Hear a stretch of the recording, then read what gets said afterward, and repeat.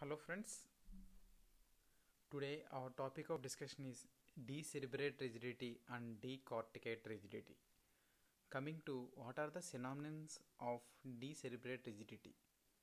It includes abnormal extension or decerebrate rigidity or extensor posturing or decerebrate response.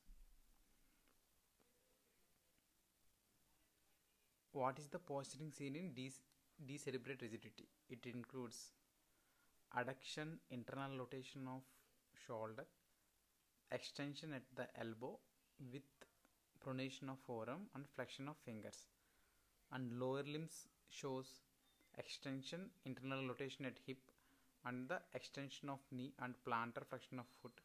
Toes are abducted and hyperextended. Coming to the posturing, you can see the upper limbs are adducted and internally rotated with extension of elbow and pronation of forearm and flexion of fingers, and there is extension at knee and plantar flexion of foot. So this is decerebrate posturing. Then why the decerebrate posture occurs? Because the from vestibular nucleus there will be vestibulospinal tract. The vestibulospinal tract help in activation of extensor motor neurons in spinal cord and inhibition of flexor motor neurons.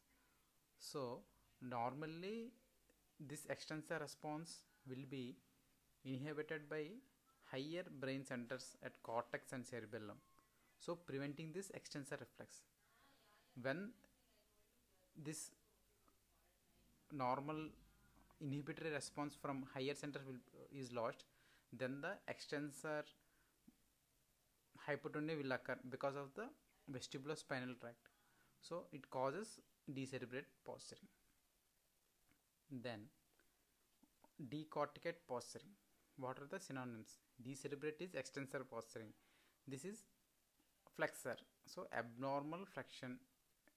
Decorticate rigidity or flexor posturing or decorticate response. This is how the patient will look. We will discuss again. In this abnormal flexion of arms with extension of legs, specifically it involves slow flexion of elbow, wrist, fingers with adduction and internal rotation of shoulder. The lower limb will be same as in decerebrate rigidity, like extension and internal rotation of hip, extension at knee and plantar flexion of feet, and toes adducted and hyperextended. So you can see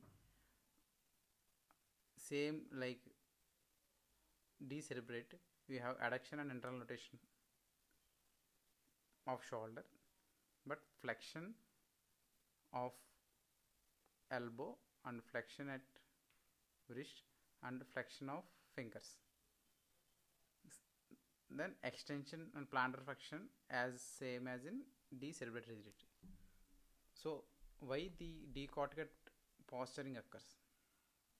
The red nucleus via rubrospinal tract causes flexion and grasping type of reflex of upper limb. As the higher brain centers like cerebral cortex, which inhibits this reflex during normal physiology, with the lesion of the normal corticospinal tract, the red nucleus is disinhibited. So the red nucleus causes the abnormal flexion of upper limb. So cause abnormal flexion of upper limb because of disinhibition. And lower limbs are extended because the vestibulospinal tract is also disinhibited. So this is how these decerebrate and decorticate rigidity occurs. Thank you. Actually, the decerebrate posturing, we know it implies a destructive structural lesion, but it can also occur in reversible metabolic disturbances such as hypoglycemia and hepatic encephalopathy. Thank you.